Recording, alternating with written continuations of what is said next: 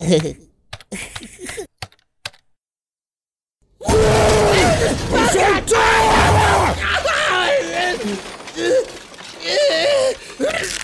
is this?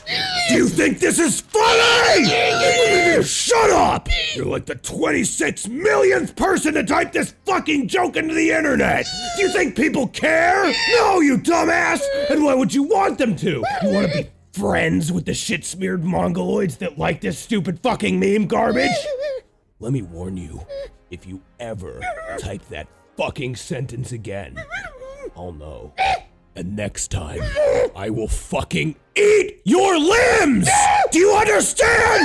You putrid fucking cunt! I guess I'll have to find something else to comment. Goku vs. Superman!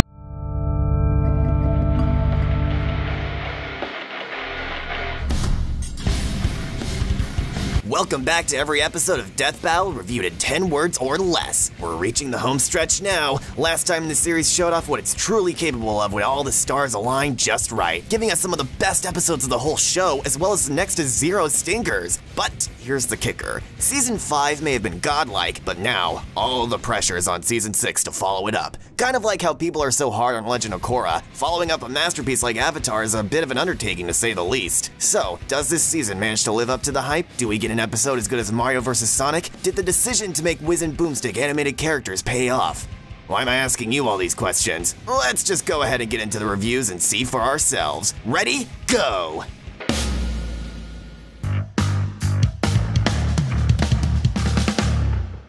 I deem this more of a soak than a splash. Black holes kill robots, apparently. How about that? Then I fired again, and I missed. Is this episode supposed to be a personal attack? Fart jokes are funny, don't at me. This one's great, y'all are just mean. Still think Death Battle's biased? Falcon brought his car to a fist fight. Decent, but this one comes up a little short. Ghost Rider Vort, yeah, I think you guys get the point. I stepped away from my keyboard, did I miss something? Well, that was surprising. Lee awesome! Gothic, memorable, brutal. More SFM content, please.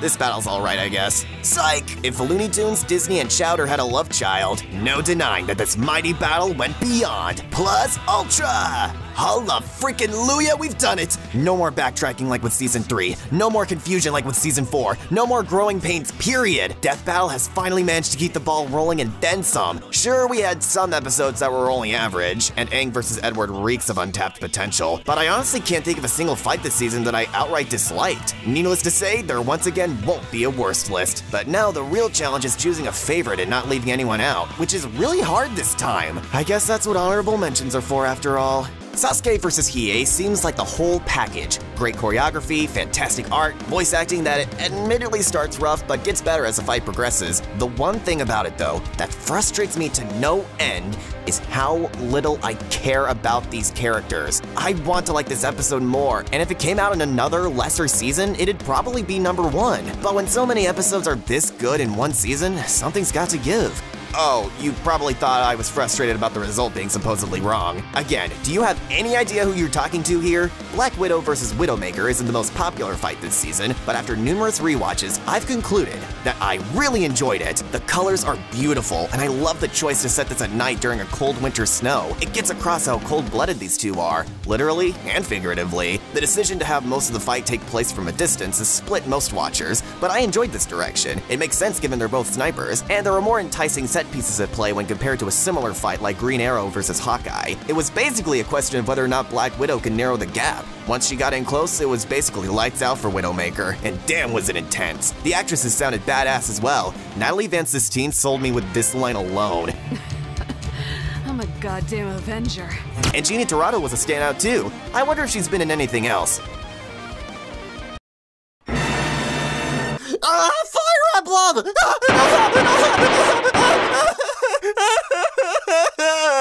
Ghost Rider vs. Lobo is the pinnacle of badass despite being yet another Marvel vs. DC episode. Unlike my geek of a colleague Cameron, Hey, I heard that, buddy. Comic episodes just don't excite me anymore due to how frequent they've gotten. It's to the point where an episode has to do a lot to grab my attention, which is part of why Aquaman vs. Namor got docked. But I can't ignore how freaking cool this one is. The voice acting is some of the best from this season. Lobo feels like he's voiced by John DiMaggio, something I would never say lightly. I'm gonna skull frack ya! He's voiced by Lord Jazzer, who previously did Deathstroke. Fitting that he returned to play a character who's essentially an overpowered version of He Who Shall Not Be Mentioned. I'm super happy with the direction they went with for Ghost Rider, because it leads to a death that would probably go in my top 5 for the show. You wanna know why? Build up. Ghost Rider begins the battle with his usual speech that gets interrupted abruptly. He tries finishing things quickly by doing the penance stare, which is great, and is once again interrupted.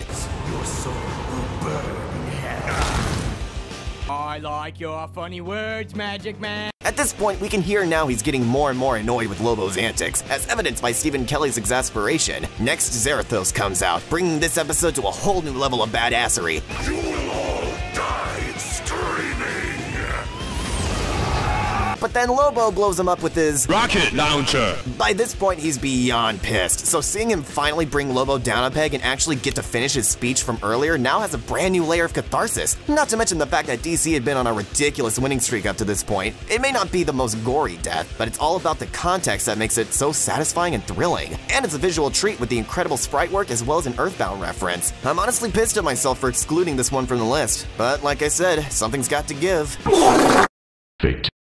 Finally, I'd like to give super brief shoutouts to Captain Marvel vs. Shazam, Weiss vs. Mitsuru, and Dragonzord vs. Mechagodzilla. On their own, these are all great episodes. They're unfortunately overshadowed by the rest of the season for me. Each one has killer music, beautiful animation that shows how far the show has come, and standout voice acting, with notable highlights for me including Hitomi Farrell as Akane Yashiro, this show's first Japanese-speaking voice actor, Corey Petit making her epic return to YouTube as Mitsuru, and Michael Kovac as Shazam, a man who's most known for playing Angel Dust. No, I'm not kidding. Oh geez, stop! Stop right there! Huh? You really think you can get away with something so petty? I can suck your dick. Say the line, Bart! Done, huh? Ben 10 vs. Green Lantern. Ben vs. Hal, all controversy aside, is one that I love, but can understand where people who don't like it are coming from. Obviously, I don't agree with the scissors being a legitimate criticism, but the lackluster results analysis, time travel logic, and death that is for some reason gorier than Carnage vs. Lucy are understandable complaints. Though, to be fair, I've always thought the death was pretty satisfying given the amount of hell Hal got put through, and the fact that it's a kid getting smushed by a comically oversized boot makes it hard not to laugh. Can I get an instant replay on that one? Beautiful. Speaking of Carnage vs. Lucy, the animation has this beautiful blending of sprites and hand-drawn that lead to fantastic moments like the supernova and way big's hand-to-hand combat. The voices are incredible, and it's impressive hearing Nicholas Andrew Louis do so many distinct voices at once. Even if hearing a Teen Ben voice come out of Kid Ben sprites is a little weird. Here's hoping we get more Bradley Gareth in the future. While he's mostly famous for this line, we shouldn't forget that his performance here is actually really good. Wiz and Boomstick have great bits like the Yellow Elephant, as well as this adorable bonding moment. Emerald Heroes is one of the best tracks this show has ever made. You just can't deny it. This episode may get bogged down by quite a few little issues, but the good far outweighs the bad in my opinion. And I'm pretty annoyed that this is the episode to surpass Goku vs. Superman 2 in terms of dislike ratio. Do you people have no good taste in memes? I'm talking to you, Steve! What is your problem with my phone? Johnny Cage vs. Captain Falcon. If I were forced to describe this episode in one word alone, my answer without a doubt would be hype. Every damn time I watch this one, it feels like the very first. But it's not all that surprising given the characters chosen for a matchup I don't think anyone could have predicted. Johnny is one of those larger-than-life characters that helps keep fighting game rosters from taking themselves too seriously. And if you've ever played a single game of Smash Brothers, then you already know what makes Captain Falcon such an indisputably exciting fighter that can bring life to any crowd. Too bad he can't do the same for his franchise. Heyo! This episode excels at showing why these two make everyone so pumped up. My favorite moments include when Johnny slowly walks up to Falcon after a huge combo, and their funny exchange after the nut punch. You know what they say, all's fair in show business. Nobody says that! The voice acting is really solid, especially with Captain Falcon. In Smash Bros, Falcon has always been voiced by one legendary man, the Japanese voice actor for Vegeta, but his lines have always been recycled from the first game, making his voice clips sound the most dated out of the whole cast. It'd be like if they never updated Donkey Kong's voice, it just doesn't fit. The only other time Ryo got brought back was to do slurping sounds. Classy. Falcon essentially sounds like a Japanese man trying to sound as American as possible, something that'd be hard to replicate in a setting like Death Battle, but the decision to recruit Keston Howard of YouTube fame totally paid off. The constant back and forth combos feel like a dance, which is even better rhythmically speaking when set to Falcon Uncaged, and the momentum just keeps picking up, much like a race, to the point where they end up fighting on freaking booster pads. Now that's a creative use of environment. I know a lot of people were miffed about Falcon using his car to win, but those same detractors seem to forget that the car wasn't even mentioned once in the ending analysis. Plus, who cares? It looks cool. I'm pretty sure Boomstick represented a lot of us once the final blow was landed, leading to material for my best list transitions. Here's hoping he achieves his life goal of becoming the next Captain Falcon. He should be fine so long as he doesn't try to punch Wiz in the nuts again. Only one can be worthy after all. Mega Man Battle Royale. Thinking about the number of Battle Royales this show's had is very revealing. Including this one, there are only 3. And while Ratchet & Clank vs. Jak and Daxter and Power Rangers vs. Voltron don't technically count, they would still only bring the number up to a handful, not to mention Eggman vs. Wily and Ultron vs. Sigma using entire armies. Basically, any fight with more than 2 characters becomes a hell of a lot more complicated to create, which begs the question, how high were they when they decided to start off the season with such an overwhelmingly complicated fight? The answer is negligible because I'm so happy they did this. Which man is the most mega? While it may be obvious now in hindsight, that doesn't detract from the scope and excitement of this one. I still can't believe how well this episode handled 5 different characters at once while remaining cohesive and keeping each one distinct. I would have liked a little bit more of a free-for-all touch like in the beginning as opposed to switching between 2 one-on-one fights while Volnana is just kinda there. That being said, I'm very lenient with this episode's choreography due to the sheer magnitude, and the Volnut teasing is a great running gag. Due to the lack of story and voices, there's even potential for fun headcanons. For example, I like to believe that Classic targeted X the whole fight specifically because he knew X was designed to be better than him, so he was jealous and felt like he needed to prove himself to his papa. Imagine if your parents adopted a sibling that was specifically better than you in every way. That shit can mess with a kid's head. Mega Mania captures everything I love about Mega Man music and is still one of my favorite tracks of the show. Wiz and Boomstick are at their best here and tell a lot of great jokes that put into perspective how progressively batshit insane Mega Man gets with each passing spin-off. Boomstick's Legends rant in particular is legendary,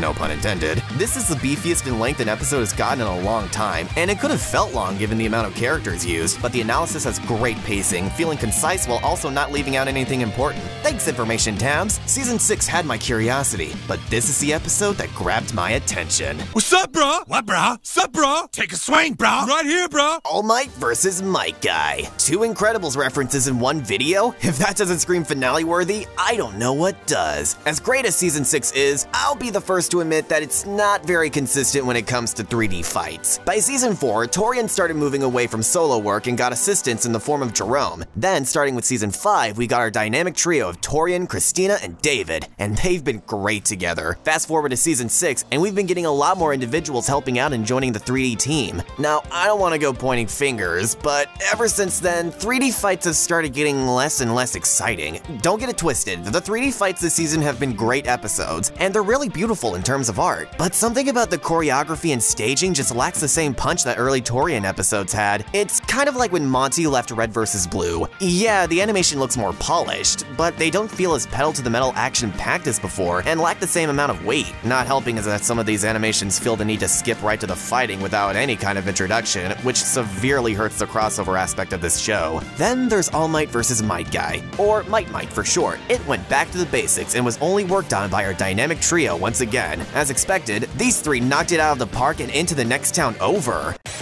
Sure, the animation isn't the smoothest, but I've grown to love choppier animation thanks to stuff like Into the Spider-Verse. It's full of personality and allows a whole new level of potential action not possible with the budget and time constraints that come from being more fluid. Like I said before, 3D fights have become a lot more visually appealing lately, focusing more on stylized models as opposed to realistic ones. I find this method complements the show much better and will help these episodes age like wine in the long run. Not unlike Balrog vs. TJ Combo, this fight focuses more on hand-to-hand, and I've already said why this holds up better when compared to more complicated fights like Dragonzord vs Mechagodzilla. Even then, Might Might has plenty of epic and beautiful moments not possible in live action, with Daytime Tiger and Texas Smash being notable highlights. I'm frankly amazed that this show still finds new ways to blow my mind with its choreography and effects. All Might's hits feel like they collide with the force of a freight train, and I love the use of cinematography whenever Guy goes into breakdance mode. It's as if the camera has a personality of its own. This episode also excels at making these two feel in character, a major problem I had with Aang vs Edward Elric. They have mutual respect for each other throughout, and it never feels like there's any malice behind their actions, which is incredibly unique for a death battle premise. It starts off as a freaking arm wrestling contest that, for some reason, destroys the ground before destroying the table.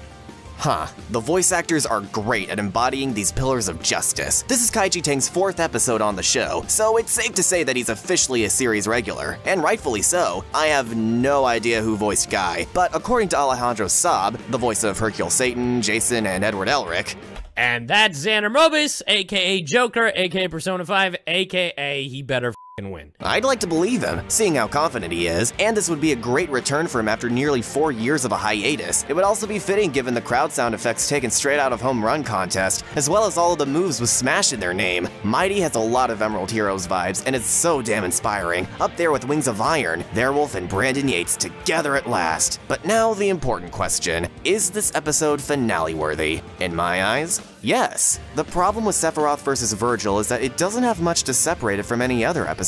Pokemon vs. Digimon is a franchise rivalry, Deadpool vs. Pinkie Pie is hopping mad, and Thanos vs. Darkseid has cosmic proportions. Might Might is like the perfect antithesis of Season 5's finale when you think about it. It features 2 characters that are inspiring showcases of what it truly means to be a hero, and it's more down to earth. For the most part at least. There is still a gaping hole in the actual Earth's crust by the end of the fight. If you ask me, I'd say its finale status is more than well earned, for featuring 2 iconic anime characters that serve as shining examples of pure selflessness and heroism, something that's important now more than ever. Rewind it!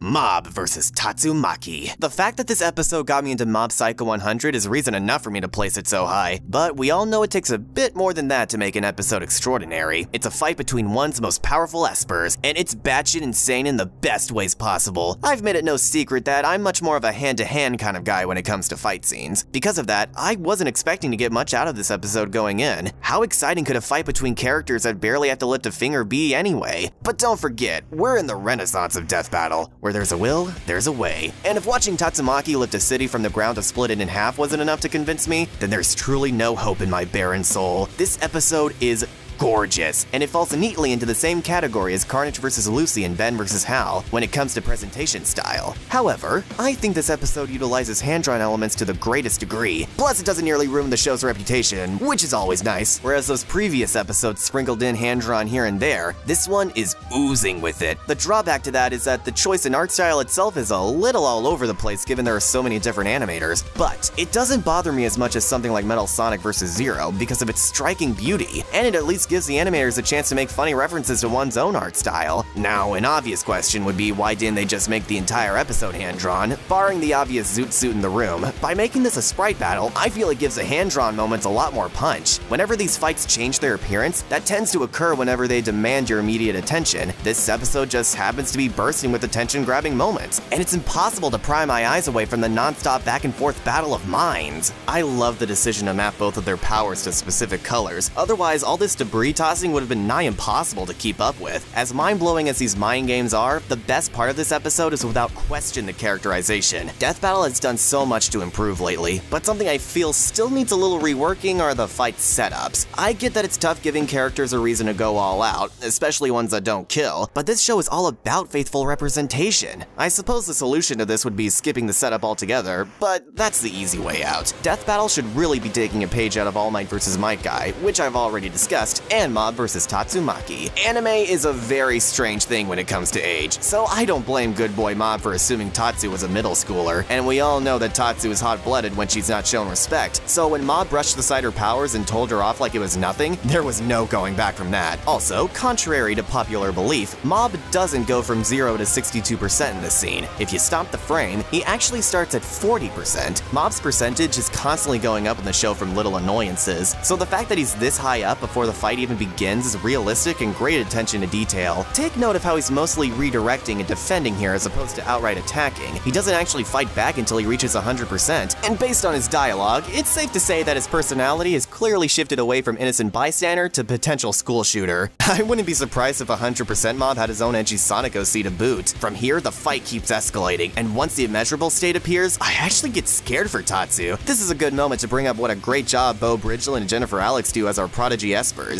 Beau transitions from good boy to angsty psycho fabulously, and while Jennifer is great at capturing Tatsu's ego, she's also great at sounding panicked and screaming in pain. Not to mention her reactions are freaking hysterical. Tatsu may have won in the end, but I don't think we've ever seen a winner get as fucked up as her in the show. Sure, some have lost their limbs, but she had hers twisted like a freaking pretzel. Even though I was rooting for Mob, it makes Tatsu's victory way more badass and sells how incredibly close this fight was. Who would have guessed that the tipping point to any debate in the show would be a reverse Uno and the science of how broccoli is cooked? Don't be sad, fellow Mob Psycho fans. Let's all take solace in the fact that out of 100 fights, Mob would have reasonably taken 40 or so of them.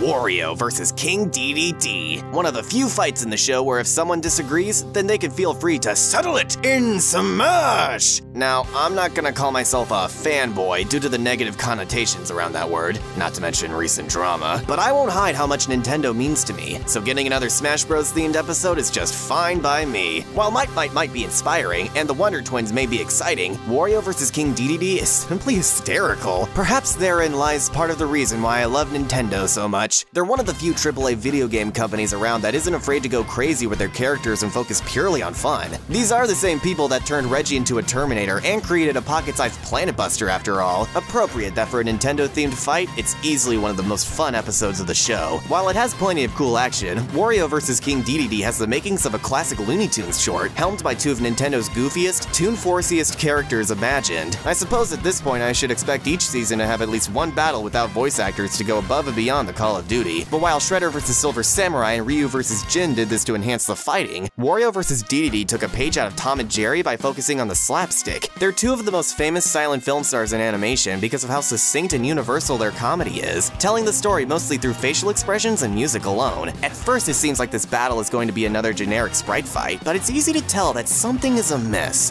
When in the history of Death Battle have the combatants started in their final transformations? Once their costumes come off, this is when things come together, and minds are slightly blown. While some say the flashback scene distracts from the action, I say it provides motivation for fighting beyond the superficial "because Wiz and Boomstick said so," which adds more meaning to their actions now that things have gotten personal, and they accomplish this without uttering a single line of dialogue. Telling a story while also incorporating jokes is hard enough on its own, but doing so with only facial expressions and simple grunts takes true artistic talent. You'd think that because it's sprites, a slapstick wouldn't hit as hard, but there's still plenty of cartoon staples such as squash and stretch and action reaction used to full effect, despite the lack of hand drawing. There's even moments that almost feel like homages to similar cartoons. So, what about the music? Well, Appetite for Greed happens to be yet another one of my favorite tracks in the show and complements the characters flawlessly. It's not only a bop in its own right, but the use of extra thick bass is a perfect embodiment of these oversized bodies. As the great Sammo Hung and Ping Zhao Po taught us, never underestimate an opponent who's a little on the chubby side. It feels really weird to say that Wario vs. King DDD's story is up there with the likes of Snake vs. Sam Fisher, but that's the power of silent filmmaking for ya. We're not just here to see two asshats beat the shit out of each other. We also want to see our favorite characters given proper justice. That's what makes these last three entries so special to me. Wario vs. King DDD happens to be highest simply because it leaves me on the floor. That may sound like a cheap reason to some, but you've also got to understand that Emperor's New Groove is in my top 3 favorite Disney movies. I'm sorry, but you've thrown off the Emperor's Groove. I'm a sucker for absurdism, which is what makes this episode so difficult to talk about any further. There are only so many ways I can say a joke made me laugh. And yes, even the fart jokes. Funny sound design, funny voice clips, funny Gordo, funny windbreaker, funny fun. What more can I talk about without sounding redundant? I guess you could say this episode is so good, we took the penguin? Oh, brother, this guy stinks! How many times do we have to teach you this lesson, old man? Ganondorf versus Dracula. It seems as if we found ourselves in quite the 180 of a situation. Back in Season 3, Ganon's episode was by far my least favorite. Fast forward 3 years later, and now he's in my favorite episode of Season 6. What the heck happened? Quite a few things actually that has led to this being one of the show's most beloved episodes in recent memory, due in no small part to the brand new animation team. As glad as I am that Death Battle toned it down on the frequency of 3D fights, I have to admit that at the time, I did miss them given they're the best episodes of the show. Ben and the crew realized this predicament and knew they needed some extra manpower to help satisfy our tastes for 3D, even if it meant using an entirely new animation program. SFM has an interesting reputation to say the least. It's where most 3D animators get their start since the learning curve isn't nearly as high as other programs like Blender or Unreal. It's essentially to CG what Flash is to hand-drawn animation. Because of this low entry hurdle, you have to trudge through a lot of cringe to get to the actual works of art. Death Battle needed to find individuals with experience and talent, which is easier said than done. Most people who use SFM are just starting and don't really know what they're doing right away, and for those who are experienced, they usually move on to more powerful programs anyway. Who could possibly be up to the task of animating something as complex as a Death Battle? Enter the SFM team: Daito Madachi, Duvad Hodan, and Devil Artemis. All three of these guys are talented creators in their own right, and they each bring their own set of skills and style to the table. Daito, who is known for his humorous slice-of-life skits, Duvad, famous for My Smash Academia and other action shorts, and Devil Artemis, arguably the most prolific of the trio with his ongoing Cell Versus series. David Fisher is on board for this fight as well, and we all know how talented he is already. With the 4Ds coming together in perfect harmony, we were given an episode that wouldn't have been nearly as memorable had it gone with the original sprite idea, thereby providing the proper Ganon episode us Zelda fans have been waiting for. That being said, was this episode solely created as a spite match against Ganondorf? While I certainly get that perspective, I prefer to look at this episode in a less cynical light. It doesn't just pretend like Bowser vs. Ganon doesn't exist. It feels like they've acknowledged their mistakes in the past and genuinely took fan feedback to heart, like with how they treat holy weaponry, for instance. Hell, we even see glimpses of this attitude as far back as Ghost Rider vs. Lobo, where they go out of their way to explicitly prove that Rider is only affected by holy weapons. Even then, they still bring up this. Yeah, but who needs holy weapons when you're strong enough to crush a whole city? Couldn't he just overpower Johnny? A good question. However, do you recall how powerful Zarathos was? It shows how much they've grown, and I'm immensely proud of the team's humility regarding this controversy. And like, so it's like, yeah, Bowser will probably win, and then like, yeah, 2 weeks into research, it was like, oh shit, well, you can't really kill Ganon either, and you can curse him from the inside and all this other bullshit, so yeah. Wait, never mind, actually, there's magic. Can't forget about magic. And you are doing so well. I'm just gonna pretend I didn't hear that. Actually, when watching both Ganon episodes back to back, I've realized how much this show has improved not just with animation, but even analysis. Ignoring the obvious presentation upgrades with Wiz and Boomstick being on screen, the writing does a much better job of telling brilliant jokes and investing in the lore of these characters' universes. Be honest, what's more memorable? A jarring Attack of the Clones reference, or Boomstick's 6-step plan to becoming a vampire? This is the first episode of the show to feel like a proper Halloween fight. Not only did it come out around the holiday, the SFM team did a fantastic job filling this episode to the brim with gothic imagery that chills to the bone. Look no further than this establishing shot with Ganon walking up to the castle, which itself is impressively rendered and serves as a fitting environment for these two dark lords to have their bout. Oh yeah, that's another thing this episode has over Bowser vs. Ganon. The matchup is actually fitting. Nigh immortal final bosses that have mastered dark magic and are locked in an eternal battle with lines of heroes that stretch across multiple eras. That's way more interesting than just, they're both Nintendo villains. Remember how I said the best 3D fights are the ones that don't have a lot going on? Well, with the SFM team, the opposite holds true. The busier, the better. There are loads of abilities, transformations, and not to mention tricks up their sleeves. Your tricks mean nothing. William T. Sopp and Stephen Kelly deliver two of my favorite performances in the show. Dracula is the best part of this episode without question. He takes the cockiness of Darkseid and goes even further with it, constantly chewing the scenery and delivering lines that I still quote to this day, whether it's ironically, "But what is a man? A miserable pile of secrets." Or unironically, "I am no simple vampire. I am a god." Ganon's not half bad either. His unconventional voice direction is surprisingly fitting, and it's one of the few times in this show where I feel like the actor is in genuine pain when he screams. This entire second form beatdown is so wonderfully brutal, and it even kind of subverts expectations. Because as we all know, whoever transforms first always loses, right? Allow us to introduce ourselves. The ending to this episode is right up there with the all-time greats. Dracula staring down the powerless Ganon as he delivers this iconic line is bone-chilling. You're a pig. Let me hear you squeal.